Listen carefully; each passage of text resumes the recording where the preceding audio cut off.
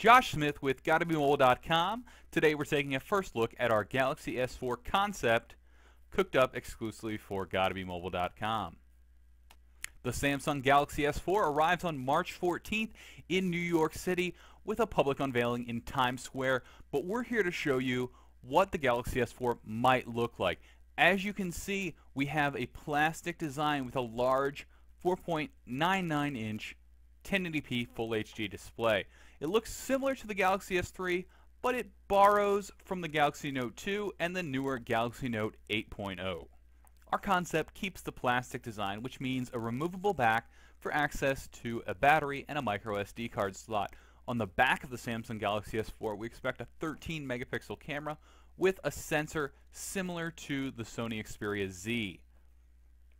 Also, tucked into the front is a sensor and a front-facing camera. Samsung will use these for cool features like Eye Scroll, which will allow you to scroll by moving your eyes, and Smart Stay, which will keep the display on. We also think that Samsung might bring over a Galaxy Note 2 feature that allows you to swipe your hand over the screen without touching it to wake the device and see your notifications.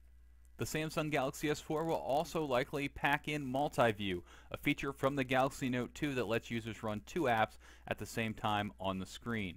We also expect features like pop-up browser and pop-up video, which will allow users to actually pop these apps up over top of whatever they're working on and keep going. It's a great way to make use of the larger screens.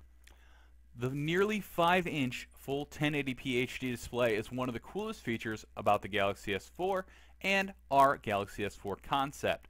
Here you see it next to an iPhone 5, and what's great about this is you get a much larger screen for games, creativity, watching movies, but the overall size of the phone is not much bigger than the iPhone 5. In fact, this Galaxy S4 concept is smaller than the Galaxy S3.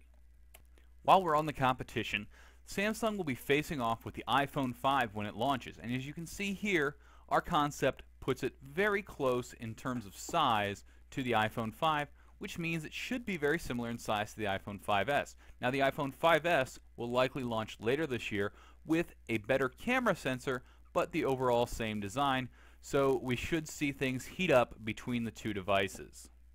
We've also heard rumors of an iPhone 6 coming late in 2013, which would go head-to-head with the Samsung Galaxy S4. Even if it launches in 2014, expect more competition between Samsung and Apple.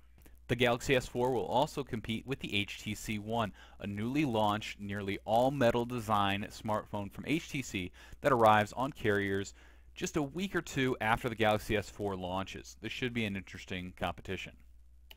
Our Samsung Galaxy S4 concept may not look exactly like the real device when it arrives on March 14th, but it has many of the features, including the 4.99-inch display, plastic design, and 13 megapixel camera that will more than likely be on board the real Galaxy S4.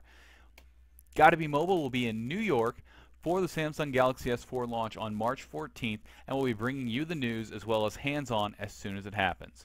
Check out GottaBeMobile.com for more information.